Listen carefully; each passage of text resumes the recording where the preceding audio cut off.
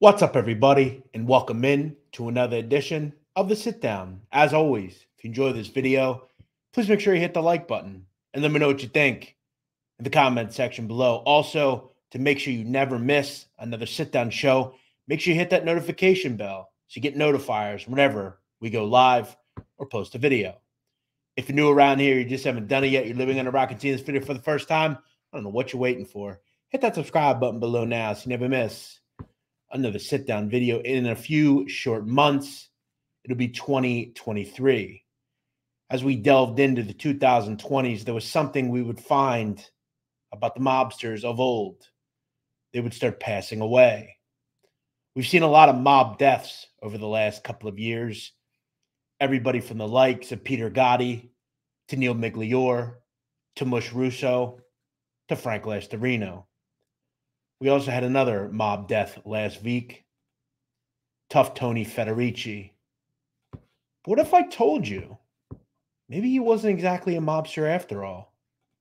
The story of Tony Federici next on Sit Down Shorts. Anthony Federici was born July 28th, 1940 in the Queens enclave of Corona. Now, back then, as we can see here, on 52nd Avenue, the Lemonized King of Corona is made aware. And back then, when Tony Federici was coming up, he would say that most of the residents in the neighborhood were from Calabria in southern Italy. He would talk about the fact that his parents were actually farmers and that most of the people from Corona were from the same areas that he was, rural Calabria. Now, for Tony Federici, there's not a ton known about his childhood, but we would find out several really interesting things about his childhood. In the teenage years, in the late 50s and early 60s, Tony Federici's father, who at one point was a tailor, would actually open up a restaurant called the Corona Supper Club. In that little restaurant, he would say that there were 7 tables, and it was one of these mom and pop type of restaurants in Corona. It was a place for the people that were from Calabria and Corona, Queens, to come to have a meal that reminded them of the old country, whether it be, whatever peasant food you would have, whether it's chicken parmesan or pasta fagioli or whatever. He would say that that's where they could go to eat. It was a luncheonette dinner kind of spot. Now, ultimately, down the road, when Tony Federici's parents would pass away, he would take upon the restaurant and rename it the present-day Parkside Restaurant in Corona. Now, as far as mob undertones, there weren't a ton in the early life of Anthony Federici. As a teenager, it was said that he loved pigeons and that he would have a pigeon coop, but he, according to himself, would be made and told by his father that that's not something he should pursue. He didn't want to give off vibes to the other residents of Corona that his son was a farmer like the old country. His father was proud. He wanted to have the American dream and, in fact, didn't even teach his son Italian because he didn't want him to know the old country at all. He was a proud man, and Federici, I'm sure, was quite proud of his father, and that's where he would learn the restaurant business. His father would teach him how to cook, and he would become a restaurateur in his own right. Now, according to the federal government, because as I said at the beginning, it is very interesting because all the people that I've ever talked about on this channel or on my podcast, The Sit Down, all are involved with the mafia. And that's no different than today's subject. According to the government, Tony Federici is a reputed member of the Genovese Crime Family. In fact, some would tell you that he was a high-ranking member of the Genovese Crime Family. It's important, though, to realize that in the 82-year life of Tony Federici, there are very little, if any, actual proof that he was actually a mobster. Did he know mobsters? Absolutely. Was he seen in contact with mobsters? Absolutely. But other than that, there's very little proof of the fact. He was never arrested really for anything above street level crimes as far as anything we would all be arrested for. There's no RICO on his rap sheet. There's no drug sales. There's no extortion. There's no gambling. But it's interesting. What I would learn about Tony Federici is that he was a very close confidant of Mickey Domino Generuso. Now, if you don't know who Mickey Domino Generuso is, I will probably do a video on him at some point. Mickey Domino goes all the way back to the Lucky Luciano, the Charlie Luciano years. That's how old and as long as he's been around the mafia. When he died, he was 97 years old. But in his early years, he was the liaison between the Jewish associates to the Genovese crime family. That's the kind of guy he was. Now, Mickey Domino would ultimately become allegedly the underboss of the Genovese crime family in the late 90s and early 2000s under current alleged boss Barney Malomo. Now, Mickey Domino was known to create careers for people, including Matty the Horse Aniello and James the Little Guy Ida. He was a very powerful individual, Mickey Domino, and Tough Tony allegedly learned some mafia chops from Mickey Domino. Now, according to the terrific website lcnblogspot.com, they would say that in 1976, Tony Federici became a made member of the Genovese crime family. Keep in mind, that would make him 36 years old, quite young to get your button. Now, at that ceremony as well was Quiet Dom Cirillo, who would be initiated into the mafia as well as Joe Zito. Now, Joe Zito, as well as Dom Cirillo, would all take the acting boss role at some point after the reign of Chin Gigante. Dom Cirillo was a close confidant of Chin Gigante, and Joe Zito was a very powerful individual for a long period of time. The thing, though, that Federici was doing was he was building his restaurant up. His parents, by this point, had passed away, and Federici was a regular working man. It was said that every day he would go to his restaurant, and from 11 a.m. to 11 p.m., he would serve the people of Corona, Queens, very good meals. Anyone that knows will tell you Parkside is a terrific restaurant, and they knew, regardless of who Tony was, he might have been half a wise guy, but he was a great restaurateur and owned a great restaurant. It's funny because what I know about Tony Federici, there are a lot of parallels with the character Artie Bucco from The Sopranos. If we remember in The Sopranos, Artie was a restaurant owner. He owned a restaurant that Tony and other members of the crew went to regularly, including even New York people like Johnny Sack and other people. And I found a lot of parallels between him and Tony Federici. Now, as we know in The Sopranos, Artie Bucco was not a made member of the mafia, but he was still very connected, still did things that would liken what a mobster would do.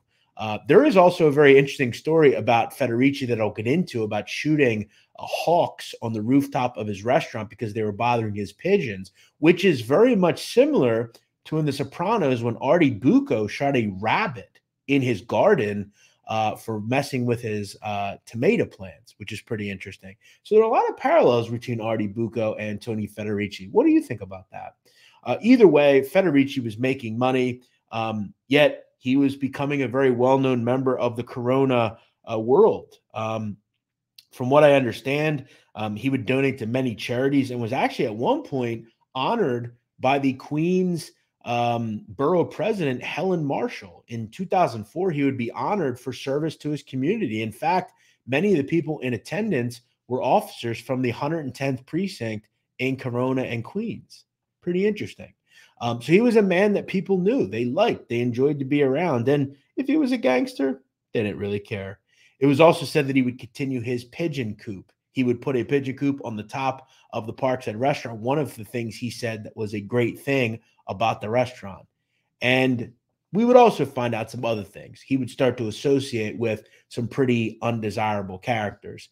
In 1990, this individual, Anthony Tony Romanello, would allegedly become a made member of the Genovese crime family. Now, there are two things that connect to Tony Federici. According to the testimony of Genovese rat Michael Cookie D'Urso, he would say multiple times that Romanello was given mentorship by Federici. In fact, Romanello's social club, the Corona Ave Social Club, was directly down the street from the Parkside restaurant. Now, if you know anything about present-day Anthony Romanello, throughout history, since he was made in the early 90s, he has been a gambling kingpin for the Genovese crime family. To this day, he's involved with gambling, loan sharking, and extortion. Now, I would get that information from the fact that he was arrested last year after he allegedly beat up a restaurateur owner in Manhattan for not paying him. So he was very much involved. Now, Cookie D'Urso would say that the reason Romanello was made was to basically be a conduit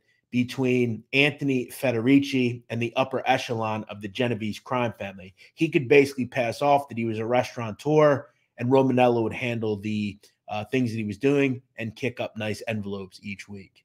And in turn, Romanello would secretly kick up to the Genovese crime family. I have no proof of that. I'm just telling you what mobsters do. And we would assume that Federici did that. But as I said, there's very little proof of any of this. We know who Romanello is. We know that he had a social club down the street. That doesn't mean that Federici was connected to him, though.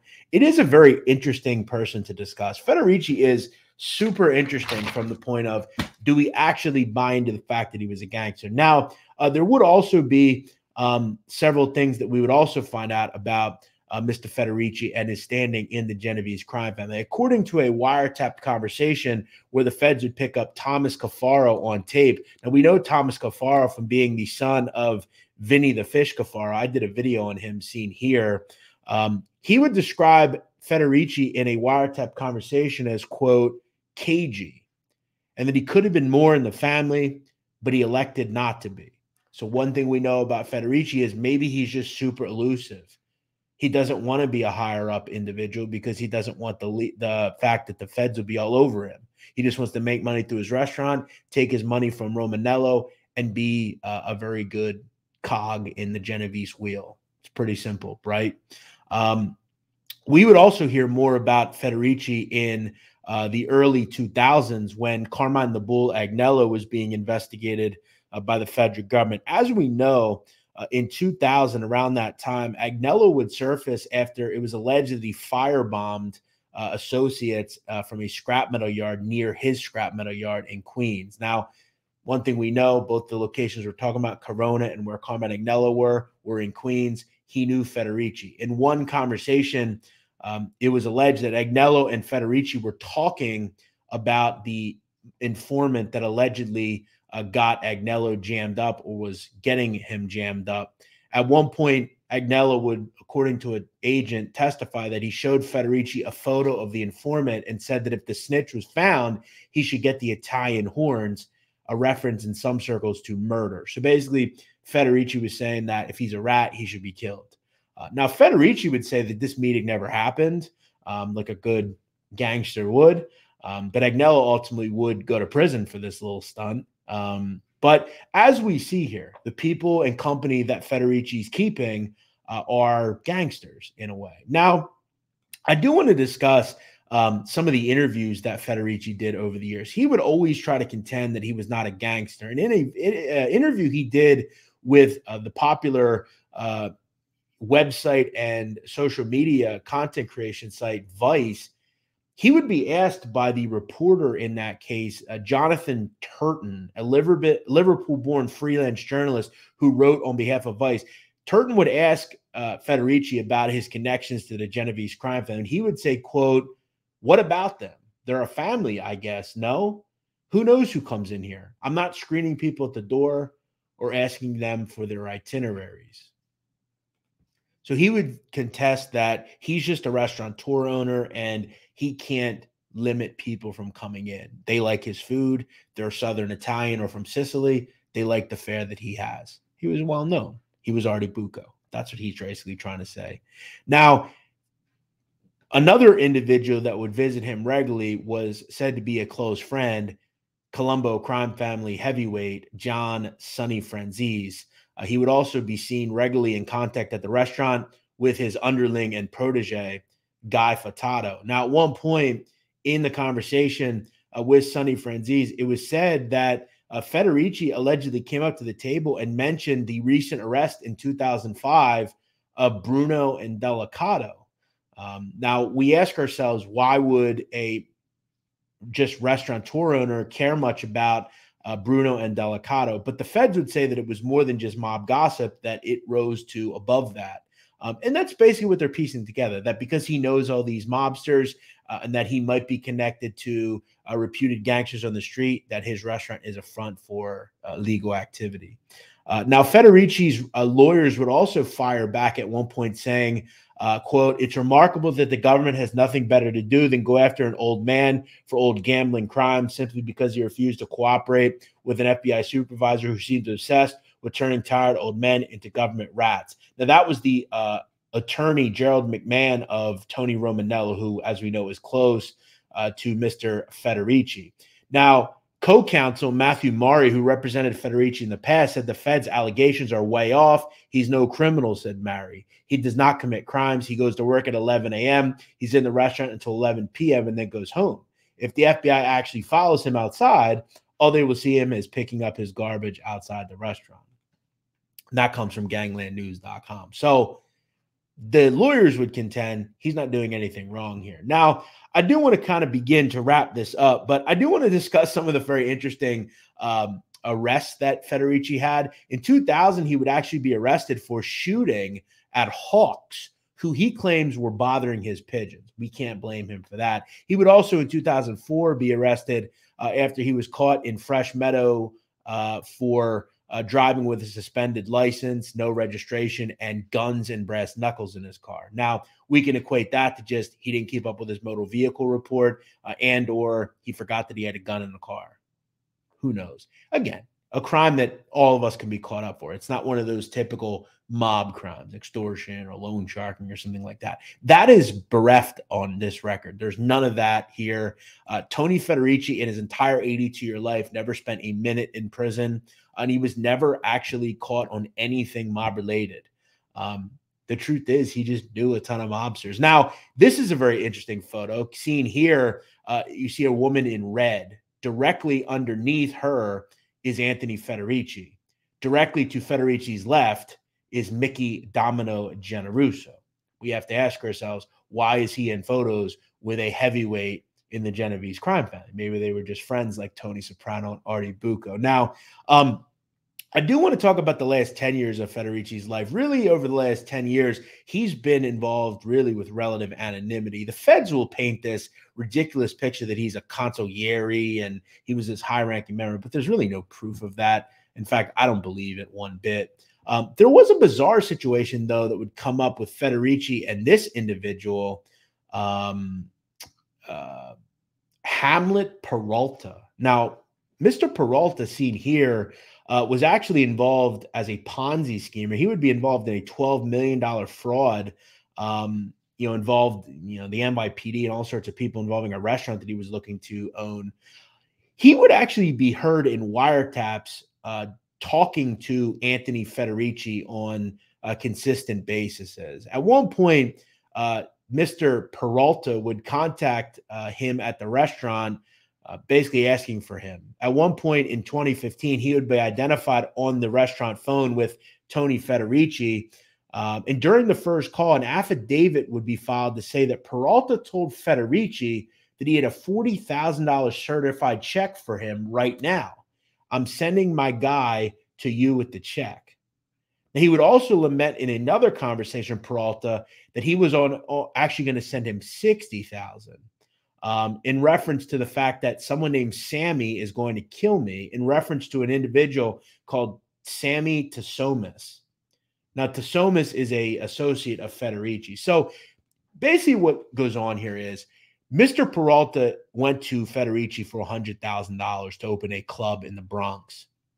No strings attached. He was just hoping he'd get the money, and it was like a bridge loan. He would pay it back in 2 weeks. No VIG, no illegal entity here, nothing.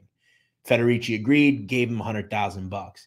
Now, Federici would begin to ask for his money back. Mr. Peralta would not eventually send the money.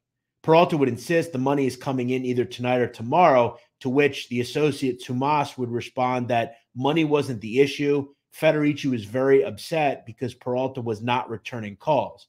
Peralta would also say that he would compensate Federici for dodging him, and later mentioned that he would give him 10 bottles of Remy Martin Louis XIII cognac, which sells for $3,000 a bottle, which basically is about $30K. Now, again, he would contact Federici at one point where he would mention to Somas and that he would pay him back. Federici would decline a comment saying, quote, "I don't know anything about that. I know if you want a sandwich, I'll give you a sandwich," before muttering an expletive and leaving his restaurant. Ultimately, what I would find out is that Anthony Federici never got his $100,000 back, and Hamlet Peralta would go to prison for his behavior. At one point, someone who knew both Federici and Hamlet Peralta would say, quote, Hamlet Peralta is a sweet talker. Everyone got a little bamboozled there. Does that strike you as a gangster?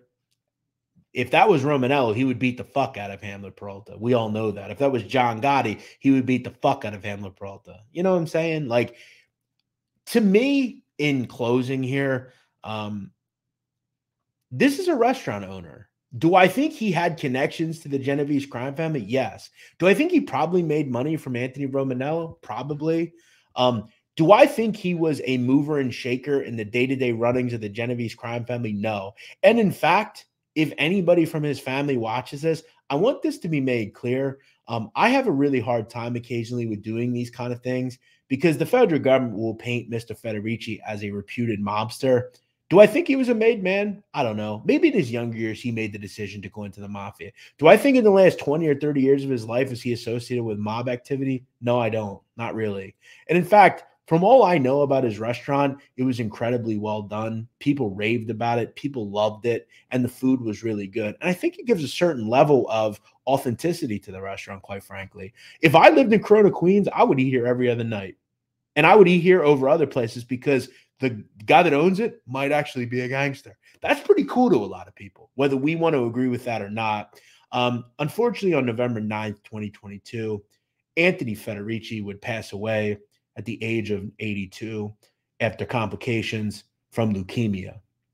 In the same article that I mentioned earlier from Vice, Anthony Federici would say something very interesting about his involvement with the mafia, or alleged involvement. He would say, quote, you throw a drunk guy to the restaurant one time and people think you're a tough guy, but who cares? Rumors are rumors and stories are stories. Let them talk. He would also end the conversation with, quote, believe half of what you see and none of what you hear.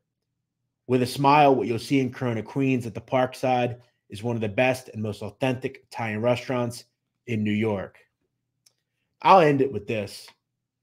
Anthony Federici, regardless of his connection to organized crime, maybe was a gangster. I don't really know. In the end, was he probably made? I would think. Did he know people? Absolutely.